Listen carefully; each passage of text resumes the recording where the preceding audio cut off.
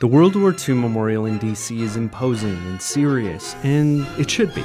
But it would be a mistake to forget the joke that helped keep GIs going. It was amazingly similar to a modern meme. And his name was Kilroy. Soldiers scrawled this face and "Kilroy was here" all around the world. The joke was that Kilroy, peeking out, had been everywhere before the GIs got there. He greeted them in Okinawa and Casablanca, and in Sicily he cheered them to Berlin. Everywhere soldiers went, seeing unfamiliar landmarks and reading signs in languages they couldn't speak, they graffitied the same picture and signed the same name on every available surface. He was a joke, but he was also a kind of assurance, a hero who'd been there before and still made it out okay. We don't really know where Kilroy came from.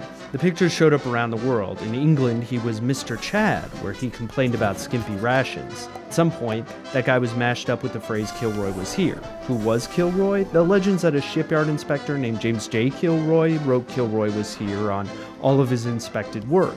Soldiers saw it and then turned it into a joke that showed up on bomber wings and became latrine literature.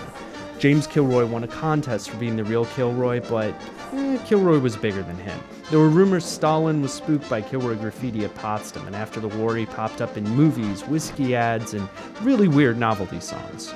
Kilroy was here. We want Kilroy. And even Edgar Hoover admits he's quite a mover. Kilroy was here. Find Kilroy. Today, Kilroy's faded from bathroom walls. But if you go to the World War II Memorial, past a fountain you can't make wishes in, near an area that's closed for construction, you can peer through a fence and see that even in this place, Kilroy got here before you.